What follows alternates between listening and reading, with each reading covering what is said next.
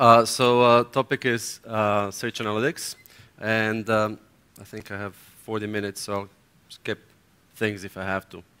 Oh, this thing is not moving. Sorry. What was the trick? Go on the slideshow menu. If I could find the mouse.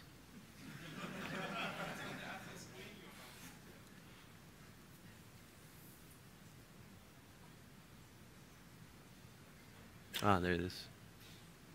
What did it say? Slideshow?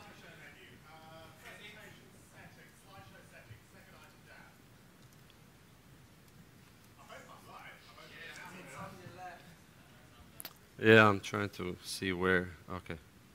And then what? There's a multi-display thing in there where you can set the display that the presentation appears on. Multi-display, display 1, display 2. This one is display. And now restart your slideshow.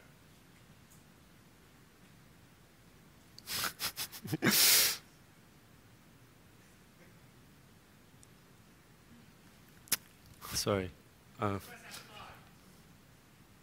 Well, where? Hold on.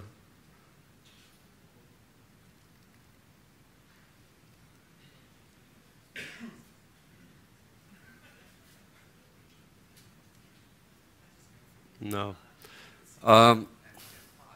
Yeah, it doesn't seem to work. Hold on. No, let's see, change.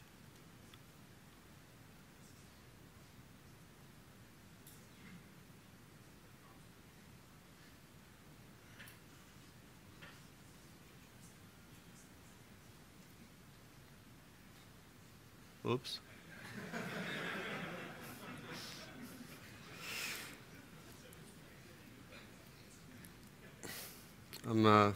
It's good that it's funny.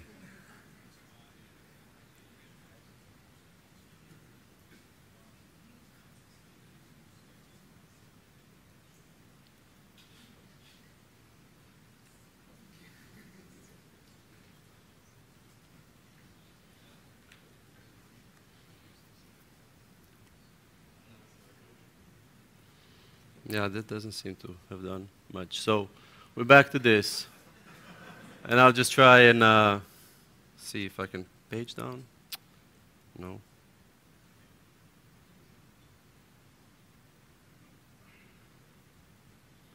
Maybe I can go like this. All right. Sorry. So we'll skip this because that's not important. Sematext not important. This is what we'll do today. Sorry, I'll just get to the important stuff. So search analytics is something that allows us to keep track, collect data about queries and clicks. So I have to keep looking there because I don't have it here.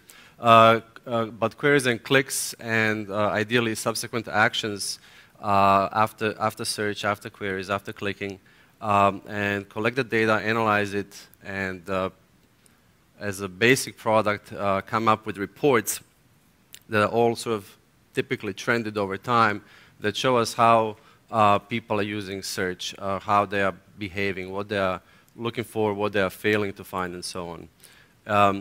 The goal of this, so this is not the means, it's not the goal, it's the means, and the goal is to improve search results, the user experience over time, whether it's through improvement of search results themselves or anything else that has to do with search that would yield better user experience.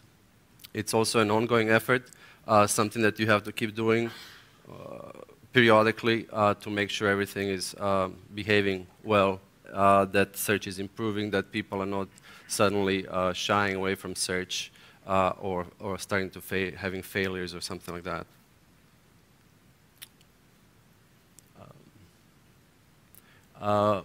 It's not SEO. Search analytics is not SEO. I mention it here because I've seen it mixed up in the past. SEO is obviously about optimization of pages of the site to make it appear high up on results pages of global web search engines. Whereas search analytics is something that tells you about the behavior of users on your site, on your with your search. The two are related in a sense that the SA, Search Analytics, can help you with SEO sometimes. For instance, it can tell you what users on your site are searching for, and that can lead you to rare terms that you may use in your pages or in things like AdWords, where you can bid for rare terms because they're not taken or they're not expensive. But you wouldn't know that unless you analyzed what people on your site are searching for. Oops. It's also search analytics is also not web analytics, although the two are related. Search analytics is a little bit more direct because you have information that people are entering when they're searching.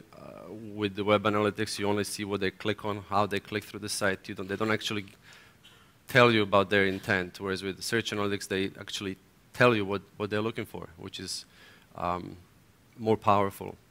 The two go hand in hand, and oftentimes, and you'll see it in some of the slides, in some of the screenshots, we've developed a search analytics solution, and it's search only, but sometimes it would be nice to correlate both web analytics and the search part. And I'll point it out later on. The reason we want search analytics, and actually, when I did this talk once before last week, and I asked people in the audience who's using search analytics. So I'd like to ask here, is anyone here using any sort of search analytics? Oh, more than before. Okay, is anyone here using a ready-made solution, or are you analyzing the query logs yourselves? Ready-made solution? So mostly log analysis, I'm guessing. Okay, so the reason we want this is because you want to monitor and measure everything in general. If you don't think that's the case, you should start thinking about it. It's kind of like self-introspection. You have to look inside to see what's going on to make an improvement. Ideally, you do it over time, and you see what the status is, how you're doing, and then move from there. Same with search analytics. You have to keep track of the search and the quality of search over time. And you can do that with search analytics. Otherwise, without having the tools, you have no idea whether any changes you make, whether to the search engine backend, to tuning, to the data that you reindex differently, to the UI, you have no way of knowing what effect that has. Or you have indirect way by looking at, say, traffic, search traffic, but that's not very precise. So with search analytics, you have something that tells you whether any changes you made are good or bad, and you can use it as an ongoing, on an ongoing basis to improve the search experience. So it can help you with the, this content acquisition refers to the fact that people are telling you what they're searching for, and when you know that, you know whether you have the adequate content or not. Or enhancement of content means that if people are searching for using certain terminology that your content doesn't have, you can enhance your content to have those terms. And of course, it all leads to money in the end. In many cases, for businesses who rely on search as a way of, say, getting people from visitors to buyers, this is super crucial because this is how you get more of them to buy. If you have good search results and they have a good search experience. So we'll move on to specific reports. Not all of them, because there are lots of them, but some. And I've roughly grouped them into these failures and non-failures reports. And you'll see that some are actionable and some are less actionable. But nevertheless, they are interesting and useful. If nothing else, interesting, yeah. So here are some examples of failures. The very popular one that you'd hear are queries that yield 0 hits. So you don't want to have those, because it means that you're disappointing a user potential customer who may say, oh, this thing doesn't have what I need, and turn around and go away, never come back. queries with low CTR, low click-through rate, are queries that they require examination, because low click-through rate may mean that the results are bad and people are saying, no, this is not what I'm looking for. They're retrying the query or disappearing again. Similarly, high search exit rate is something that hints that there may be an issue with the quality of search results, because people are looking at the results and disappearing without clicking, let alone buying something or clicking through the target. And so it's all about about possibly bad results, and refinements is similar in the sense that it's a signal that people are retrying their search in multiple ways because they find that the original search didn't get them what they were after. So we'll talk a little bit about zero-hit queries specifically. There are two ways to think about it, at least that's how I think about it. One is keeping track of zero queries over time. So the percentage of zero queries over time. If you get 100 search requests in a day, how many of those were resulted in results that had zero hits? So no results. So you want to track that over time, but also you want to focus on queries that are popular on the site, so frequently used queries on the site, and that also happen to have zero hits. So those are your sort of valuable queries that should be giving good stuff, good results to people, but they're returning zero hits. That's bad. You want to fix that.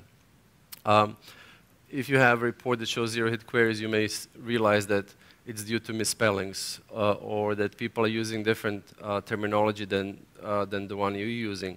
In that case, you can do obvious sort of search backend things. You can introduce did you mean spelling correction to the site. You could use synonyms. You could expand the synonyms. Seeing this report will give you an idea of what this terminology is. Are people using automobile and not the word car? And you didn't think to make an alias, to make a synonym for that? Well, this will tell you. Similarly, matching content. Maybe they're searching for automobiles and you do not have anything about that. So this is a tip that maybe you should get what people are searching for on your site. And there are other issues that this can reveal. And here's a screenshot of one such report. I don't know how much you can see. It looks fuzzy from here, but basically here on this side are various filters, and you can ignore them for the purposes of this talk. This is time, and then you can select different queries. And over here, this is a report that shows you top N queries. You can see them by count. And this is from searchhadoop.com. Numbers are very small. If this were plugged into a real site with lots of traffic, these numbers would be bigger and probably. And if this is a site that where you can search everything about Hadoop, mailing lists, Jira, and so on. So the search terms are a little funky, but if it were a general sort of search engine, then this would be probably some English or German terms on the left. So this is telling us, hey, this particular query is yielding yielded zero hits twice. So which is okay, because this is how many times somebody searched for that, and this is how many times for some reason it returned zero hits. So this is something that I may want to look into. This is a bad example in terms of data because of the site where it was taken from. If it were a real site, then the queries would probably be more meaningful and the numbers would be better. There would be more queries with zero hits. One reason actually why we don't have lots of zero hits on this site is because we use something called Researcher, and I think I included that slide. It's something that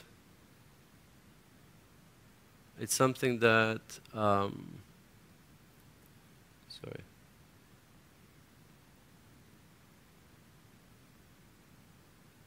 It's something that I'll point out, I think, in one of the subsequent slides. So what you can do when you have when you see that there are queries that have zero hits, you could use did you mean functionality, which will help people who are simply misspelling, mistyping things. You can use autocomplete in this.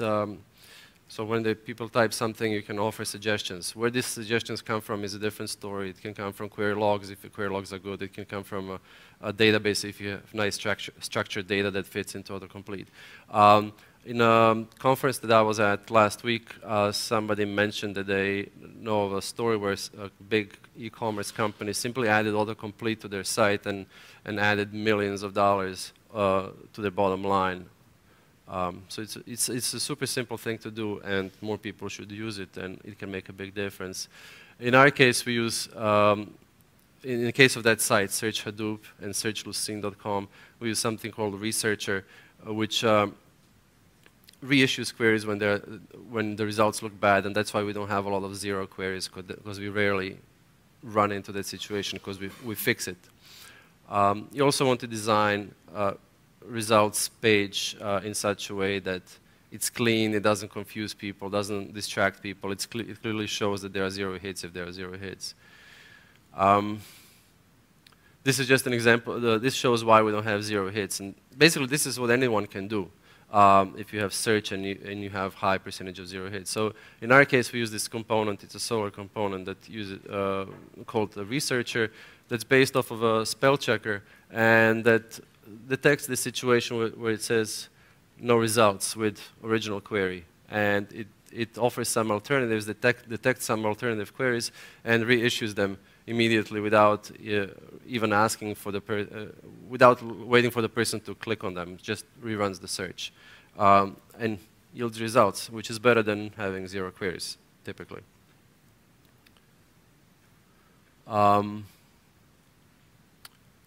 So this is, and this shows you actually how many of those queries we have on a site. This is a researcher component selected over there on the right, and up here it shows you that actually people clicked on the results returned by this component, which means if I'm running a business and these clicks count, in this case it's not a business site or anything, it doesn't matter to me if people don't click, but if I were an e-commerce site, then it would matter to me that people click on the results and potentially buy something. So this is basically how often this component saved somebody from hitting 0 hits.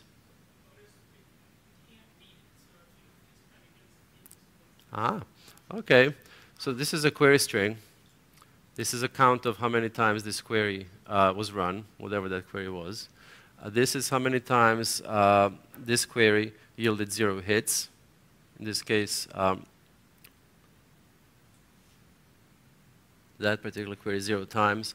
This is how often the results of the query were clicked. And this is only limited to this, the queries are limited to the queries ran by this researcher component. So this means basically the researcher component's hits were clicked on, I don't know how many times, 5 here. So that's how many times it saved a user from getting 0 hits and not clicking on anything. And this is just a calculation of the click-through rate for searches and clicks. Okay. So the same columns were in the previous slides. Sorry, I didn't realize it was that bad. Another failure is a situation where people search and exit. Again, it's a major revenue loss if you're basing a business on search, or if search is a significant component, because it means it's a sign that people are frustrated and leaving. And this is where having a marrying the search analytics and web analytics is nice, because with purely search analytics, you don't keep track of the user when they're elsewhere on the site. You keep track of what they searched for, what they clicked on. But if you have data from elsewhere on the site, whether they've looked at other pages, how long they've stayed on the site after the search, how long they were on the site before the search, whether they completed a transaction or not, then things become really useful.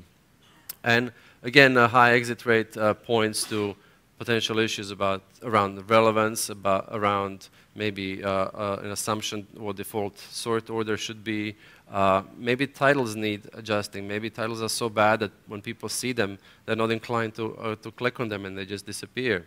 I've seen cases where people have search terms in the highlights, in the snippets, and for some reason, because of the way content was extracted and saved in the index, these highlights look bad. So there are various things that can that may be a problem that you can do to fix. Irrelevant queries, irrelevant results. So these are queries that don't yield as good of results as they could. So what you could do as somebody who runs search is look at the top N hits, and you saw, for instance, a report that will give you top N hits, and look at them and judge relevance for each of them. So you would take each of those queries and actually try them out and see where the good results are, where the bad results are, assign them some score, and do that for each of the top N queries, depending on what N is, depends on how much time you've got on your hands, and score each query. And track these scores over time. As you change the search engine backend or UI or whatever, you keep track of these changes. This MRR reference here is something that can be done automatically. Basically, to avoid all the manual work, you could keep track of where people click on. Do they click on the first result, second, fifth, 10th? And assign them a different score depending on where they click. The further from top they click on, the lower the score. And you can compute that, obviously, automatically, and again, track over time.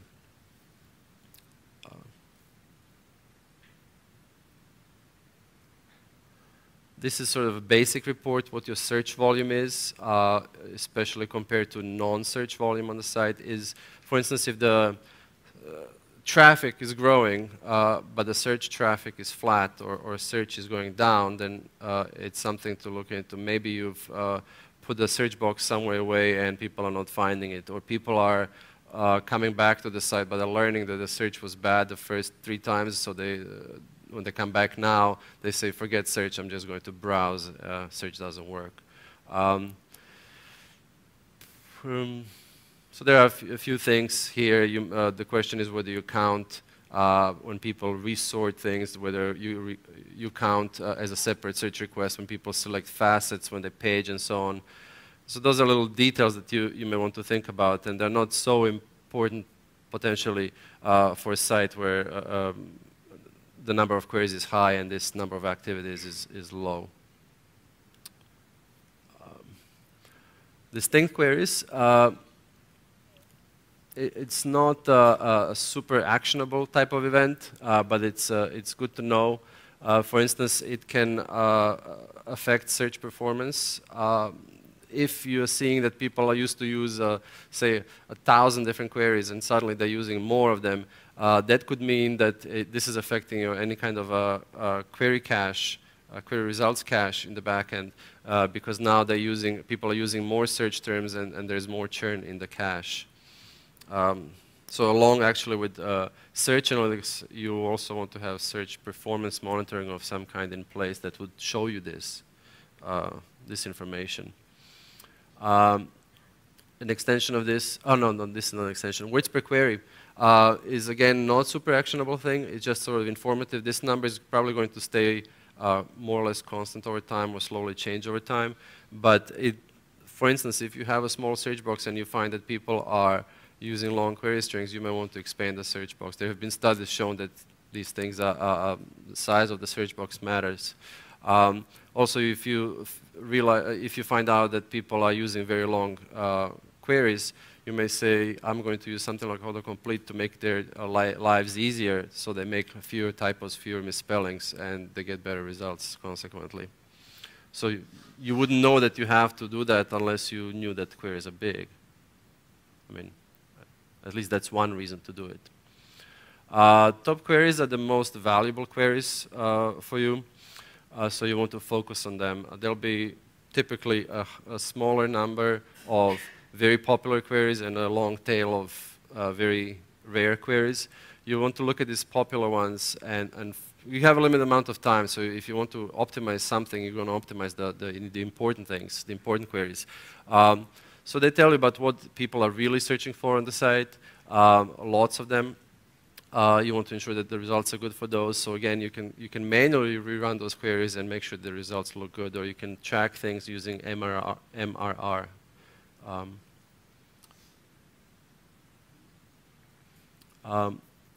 Top queries report is also valuable as a source of information about any new trends, any new desires people have, any new demands.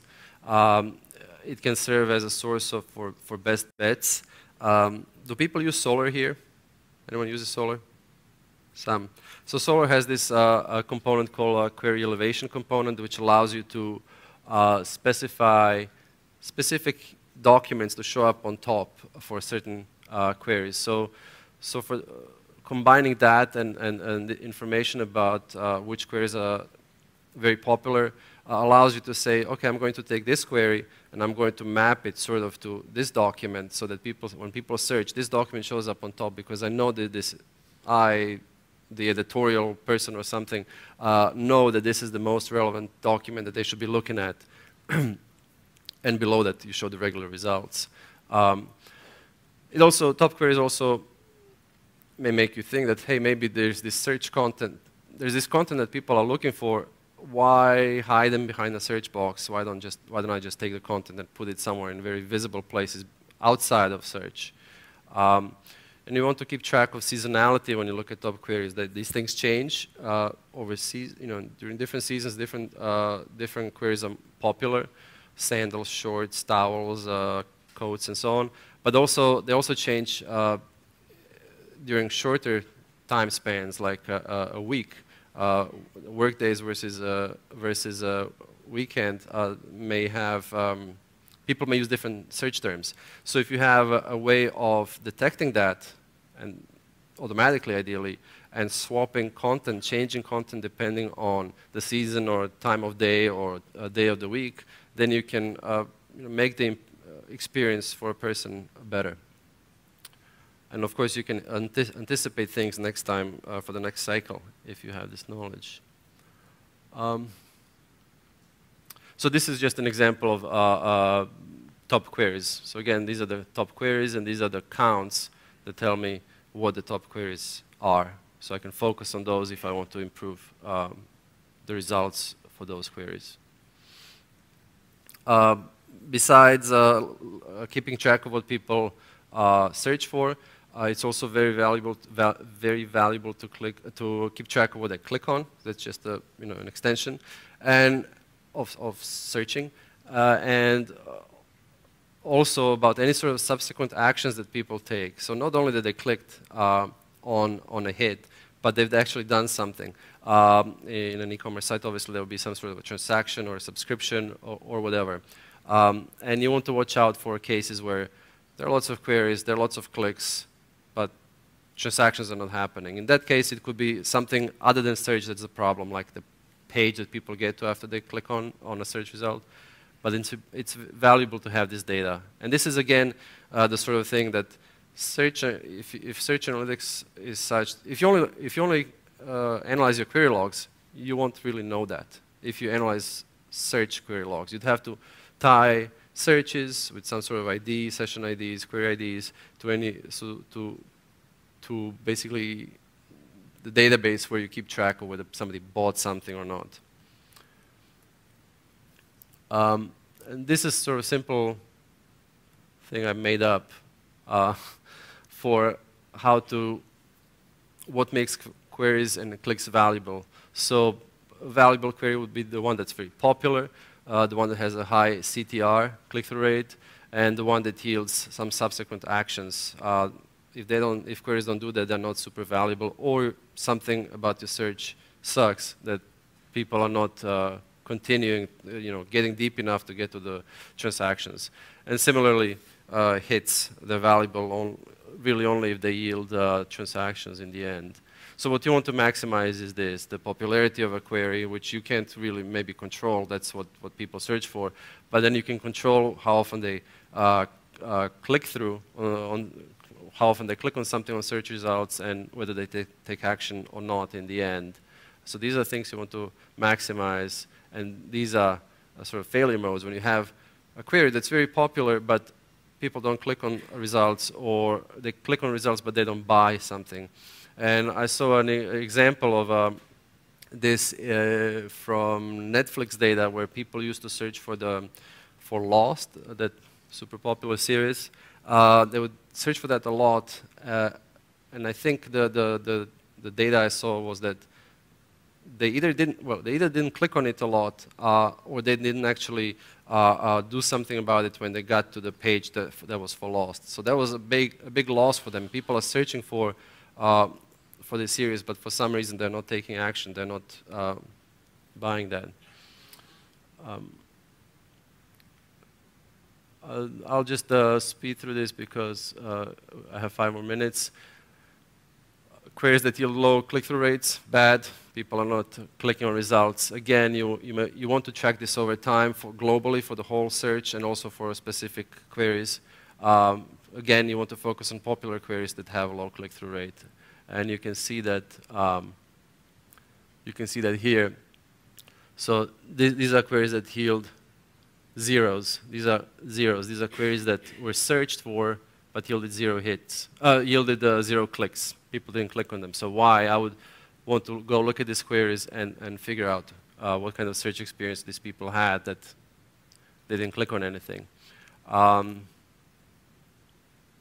We'll skip that. It's not so super important.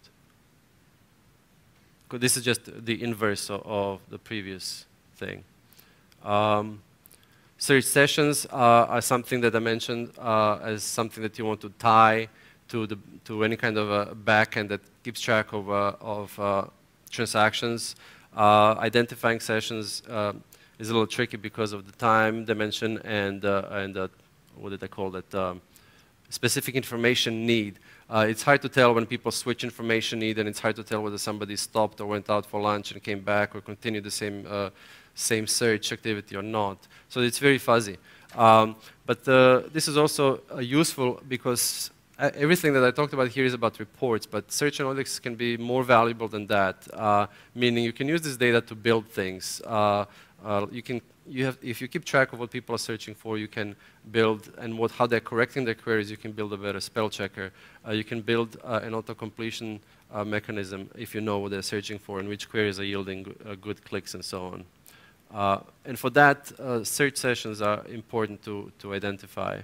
So we'll skip that. This is just general stuff about segmenting users, just like in web analytics. Do people here, do you use search? Do you use Google Analytics? Anyone? Okay. Huh. All right. And these are various other reports that you could have from search analytics that I didn't go through. Hits that are trending up may show you which documents people are suddenly looking for, which you may want to pull out of search and put them somewhere in some visible place. I mentioned searchhadoop.com, where we index everything about Hadoop, including the mailing lists. And I always wonder, actually, are there documents, especially those from the mailing list in that index, that people never click on, or they never even show up on search results? And I wonder, could we just remove those? Would the search relevance suffer? But this, is something that you can also look at.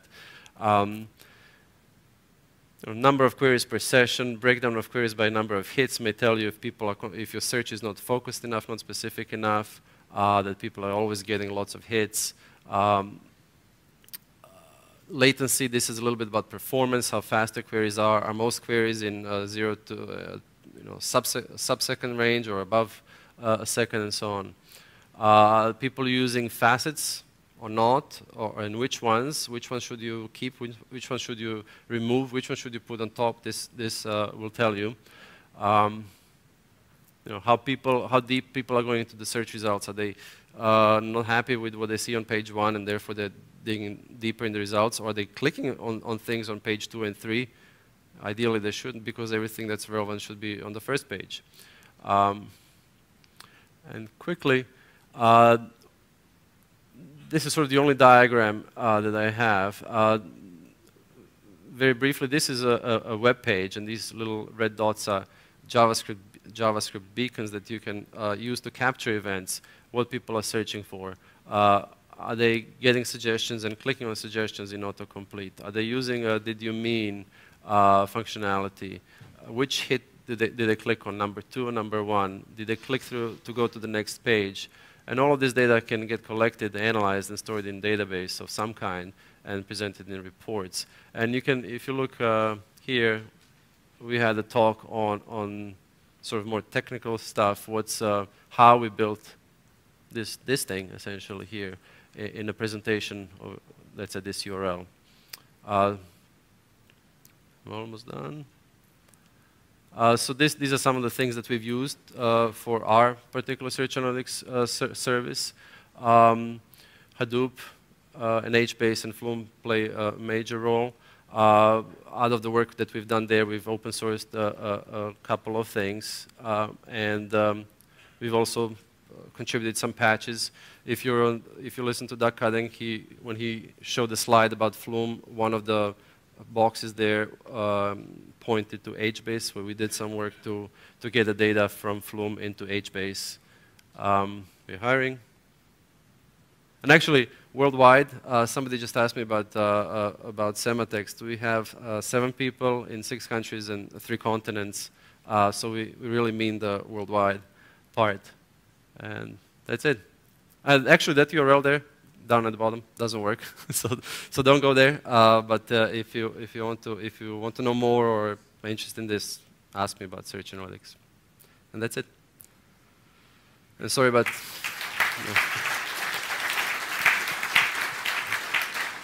Sorry about technical difficulties. Okay, well, thanks for the talk. Are there any questions? I think we've okay, right here. Yeah, just thanks for that. I was wondering, we have, which I think a number of people have, a lot of this depends on the size of the corpus that you're searching. We have, about 1 billion full text documents. So a lot of the, head of the tail stuff doesn't really work so well. There's not a lot of popular queries because they're pretty spread out and things like that. There are not a lot of popular queries? No, because it's so, it's such a huge corpus and such a wide-ranging variety of queries that it's the... You'd probably have, you'd probably have this distribution, right? Well, we see, with a long tail, we have like a tiny head and a super long tail. Mm-hmm. So all the things that really apply to the head are kind of less useful to us. Mm-hmm. So I was wondering, kind of hard question, but I was wondering if you have any specific nuggets of wisdom for these, like, very long tail, almost no head kind of like situations. Well, in that case, so the question is what to do with the situation where the query distribution is such that there are not that many popular queries that you can focus on. I would say that then you can't focus on individual queries. You have to focus on automated stuff that analyzes all of them together. So MRR is something that will keep track of, sort of give you an idea of the quality of results based on where people are clicking on for basically everything. So you wouldn't focus on individual top N. Although, even if it's a small head, I mean, if it's 20 queries or 50 queries, it may be. One thing I didn't show here, because it's a new thing in the screenshots, is that I only showed the queries by count, but a valuable metric also is the percentage of queries. So you may have a query that was used 1,000 times, and that translates to obviously some percentage of total queries. So you may say, I'm going to focus only on top 5% of the queries. So even if that's small, that's how much time you've got. Yeah. Okay, short question, anyone? Oh, we are short. Okay, real short. Do you compare the numbers to each other? When you say 0 hit count is 5%, that's one thing for Google, but totally another thing for a book search, for example, for Amazon. Right. That would be up to whoever has the search analytics to determine where they. So the question is what to do with zero queries and look at it over time, right? No, I mean comparing these percentage of zero queries On different searches, but yeah, because you never have effectively the same search engine yeah, in so two different scenarios. different companies, different businesses, different search engines, or people behind different search engines may have different thresholds about where they want that percentage to be of zero queries. Some people may say it's okay to have a high percentage of zero queries. I'm trying to think of an example. Or in some cases, actually, it's the opposite. You know, a patent search. It's not a bad thing to have zero hit queries. That's a perfectly valid thing to have zero hit queries. Means the patent is not there. So it depends. Completely depends. Okay, then thanks again to the speaker. Thank you.